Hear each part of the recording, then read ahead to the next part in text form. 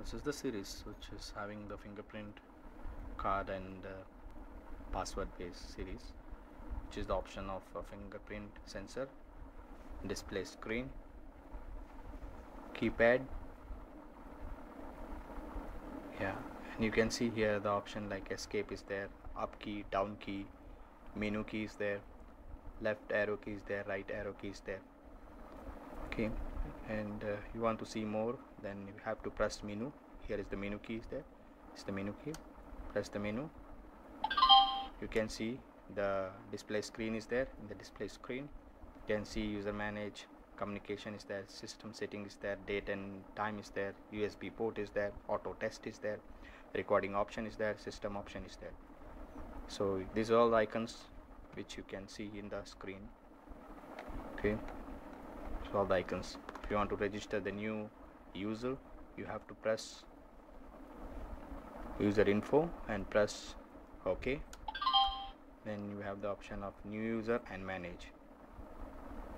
In new user, just press OK. Like this, you have to enroll your ID, fingerprint, password or the card, and while going back you have to press escape key. This is the option.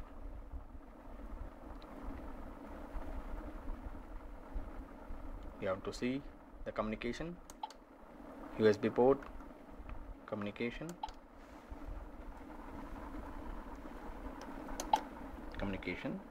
press OK. You can see network, RS32, short keys there. Escape, come to the main screen, then again you can see system, come to the system option, right, tell OK. You can see system option, you can see system, date manage, update, keyboard, display, reset, bell.